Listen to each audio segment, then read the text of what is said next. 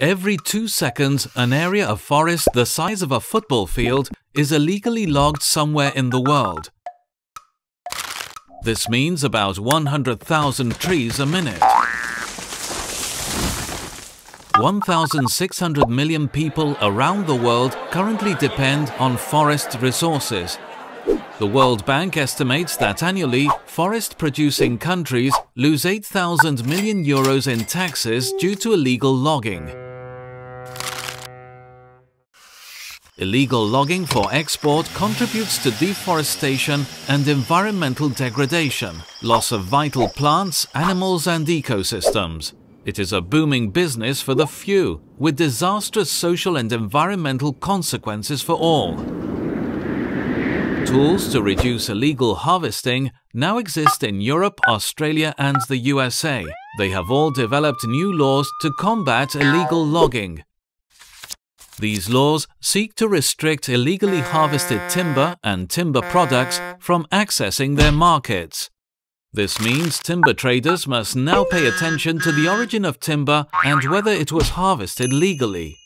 These laws also recognize that the legal harvest of timber must be defined according to the law in the country of harvest. Even where the supply chain for a timber product is long, where it moves through several hands, where the timber product is mixed or made into different products, or crosses several borders before entering one of these countries, these laws still apply, and the focus remains on the legality of harvest in the country of origin. The EU Timber Regulation, EUTR, is the law that prohibits placing illegal timber and timber products on the market of the member states. The EUTR requires timber and timber product traders to assess the risk of illegal harvest using specific information. We can all contribute to this information. If you have information that indicates timber has been harvested illegally, it may be possible to use it to influence companies' buying patterns or to encourage European governments to enforce the timber regulation. You can have a role in the EUTR, and this law can help you amplify the power of the information you hold. This will benefit all.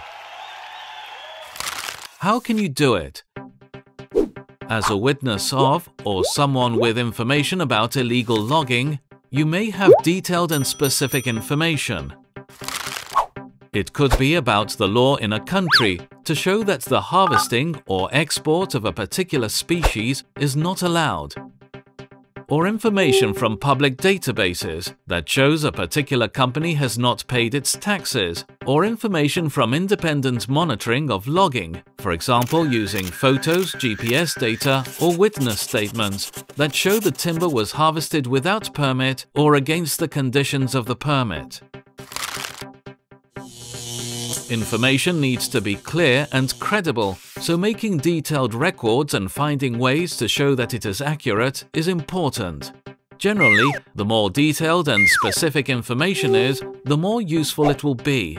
You can then share it with both EU industry and EU public authorities, either on your own or working with NGOs. When industry knows this information, they will have to take it into account when making supply chain decisions.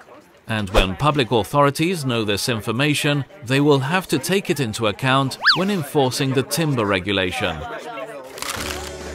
The introduction of these new laws is a first step towards taking responsibility for how timber is produced. However, the EU timber regulation can only succeed if we all get involved and become agents of change against illegal logging for export markets. These laws are frameworks. They cannot work on their own.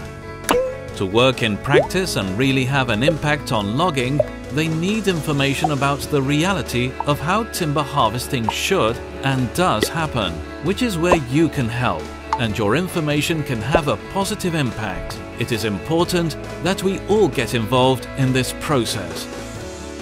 If you want to know more about it, please contact us at ClientEarth, EUTR@clientearth.org, www.clientearth.org.